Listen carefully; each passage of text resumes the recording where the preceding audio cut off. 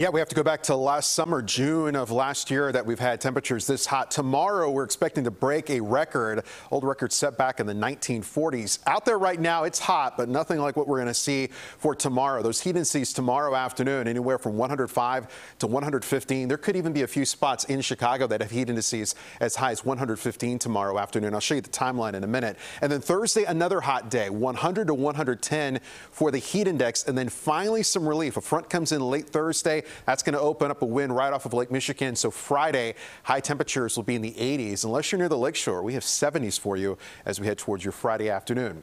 89 degrees right now. It feels, though, like 96 because it's so humid out there. This is a look at the feel-like temperatures across the region right now. It feels like 102 in Morris, 92 DeKalb, 96 at O'Hare. So it's hot, but again, the heat is building. What we have is high pressure building in out here towards the west of us. That's coming our direction. So you notice the temperature at 98 Omaha, 94 in Kansas. So the heat is there. The other side of the story is a tremendous amount of moisture coming in from the Gulf of Mexico. These are dew point temperatures. Anytime you get the temperature at or above 70 degrees, that is that oppressive, very humid, muggy feeling. It feels like 81 with the muggy air in Kansas City. So everything's coming together with the heat peaking on Wednesday, the highest amount of humidity in our forecast to allow for that dangerous heat on Wednesday. That high starts to break down late in the day on Thursday, but still dangerous heat expected for much of Thursday afternoon, and it won't be until Friday that high slides down here towards the south, and that opens up the winds coming in out of Canada. That will bring us some refreshing air Friday into the weekend.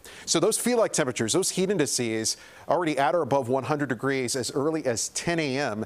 And as we head into the afternoon tomorrow, especially between 1 o'clock and 5 p.m., those heat indices ranging from 105 to 110, if not higher in some spots, like in Joliet and Morris, as high as 115, feeling like 116 in Kankakee. And then Thursday, we'll do it all over again, feeling like 100 degrees plus even as we head towards the evening hours on Thursday. And then Thursday afternoon, finally, late in the day, a front starts to move in, and that will start to open up some cooler air coming off of Lake Michigan. And then again, much, much nicer Friday and also for this weekend. So because of dangerous heat in the forecast, weather alerts for tomorrow and again on Thursday. There's the relief on Friday at 85.